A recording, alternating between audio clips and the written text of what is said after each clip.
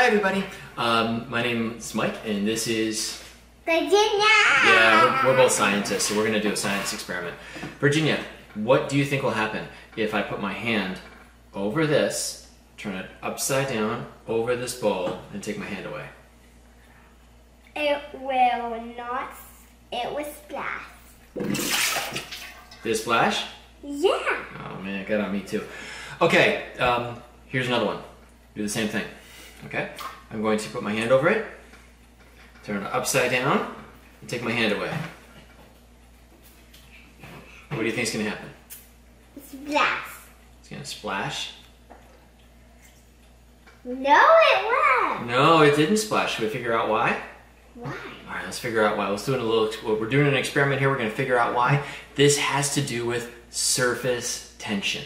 Okay, surface tension. So there's a difference between these two cups. One, there's nothing here. It's just a little, canning jar that's got a little, lid on it, but there's nothing there. This one has something here. There's a bit of mesh right here. Virginia, can you hold up the mesh over here so everybody can see? Right, so this is just sort of some mesh screening that we use on windows and screen doors and stuff. And that is right here. And that helps us increase surface area and surface tension. Yeah, it does. Okay, so I think we're ready to do our experiment. Are we ready, Virginia? Yeah. All right, tell them what we need. Okay, I just went over it. Right. So we needed this. It's our screen. It's gonna go on this little jar. On the jar. That's what we need. Two of these, two of those. One's okay. Well, Oh, yeah. okay, well, all right, then we do, how much do we need the water? Water and this measuring cup, they can hold the water in this big blue. And the bowl. Okay, so what we're gonna do is we're gonna pour the water into the, into this container. I'm gonna fill it all the way to the top, although you can figure out, maybe do an experiment, does it need to go all the way to the top?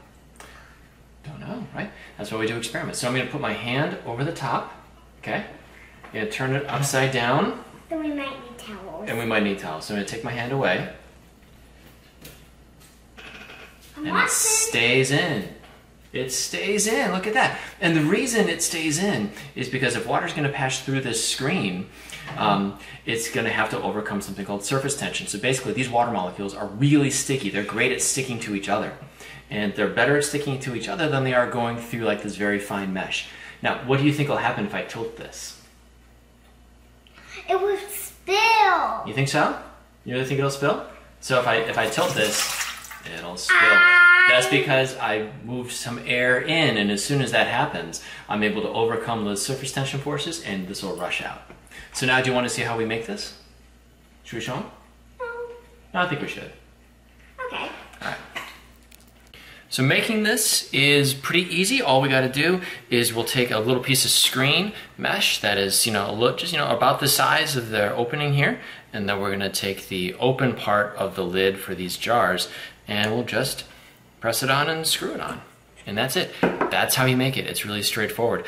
The cool thing is that you can pour directly through it.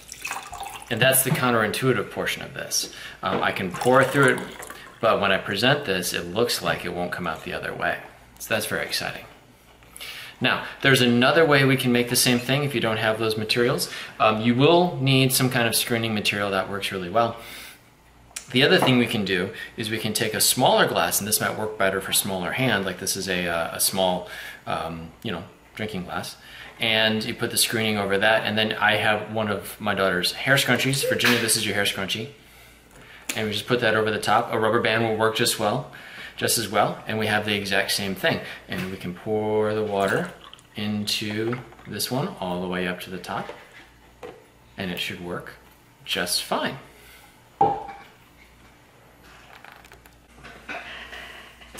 So that's it for Virginia and I. Remember, it's surface tension that creates this phenomena. So again, water can go in through this, and then when we turn it upside down, we use the surface tension of water to keep it in there. A little bit spilled out, but to keep it in there. And you notice I've got a little air bubble up here.